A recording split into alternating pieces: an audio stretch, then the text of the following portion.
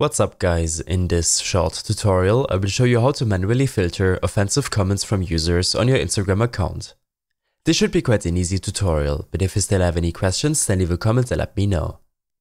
Open up the Instagram application. Here, navigate to your account and tap on this burger menu at the top right. Select Settings and then Privacy. Here, tap on Comments to finally change your comments options.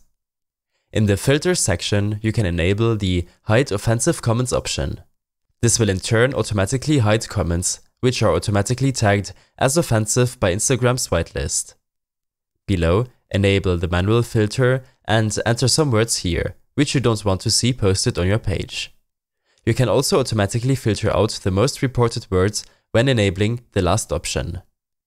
I hope this helped you out. Leave a comment if you have any questions and see you in the next one.